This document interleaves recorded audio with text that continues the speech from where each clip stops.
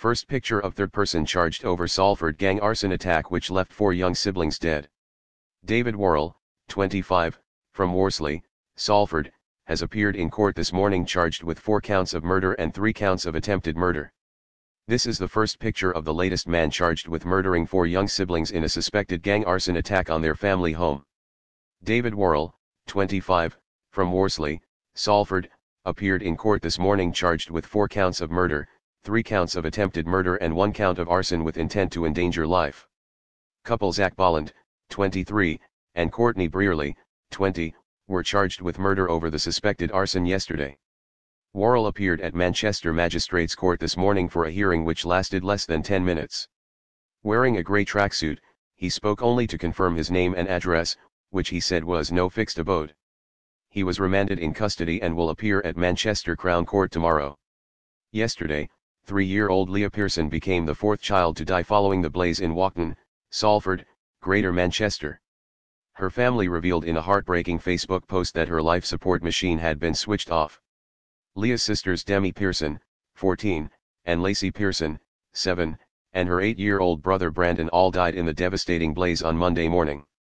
Their mum Michelle, 35, is still fighting for her life in hospital and is understood to be unaware that her children have died. Fire investigators believe the property was targeted via 3 entry points, the chimney, front door, and a ground floor window. Traces of petrol are believed to have been found at all 3 points and it is thought the entry points were doused in fuel before the house was torched. Since the tragedy, it has emerged that the Pearson family had been living under threat, sources have confirmed. Security measures were put in place at the mid-terrace home, including the fitting of a device to the property's letterbox. The arrangements, known as target hardening, are generally used to strengthen a building to protect it in the event of an attack. GMP confirmed there had been earlier incidents at the address, including one 24 hours before the attack. The case has now been referred to the Independent Police Complaints Commission. Police and fire crews were called to the blaze shortly before 5 a.m. on Monday morning. Demi, 14, was pronounced dead at the scene and young siblings Brandon and Lucy died later in hospital. 2 16-year-old boys managed to escape the flames by jumping out of a window. A total of 6 people have been arrested as part of the murder investigation. Zach Bolland, 23, and Courtney Brearley, 20, appeared at Manchester Magistrates Court yesterday charged with 3 counts of murder, 4 counts of attempted murder and 1 count of arson with intent to endanger life.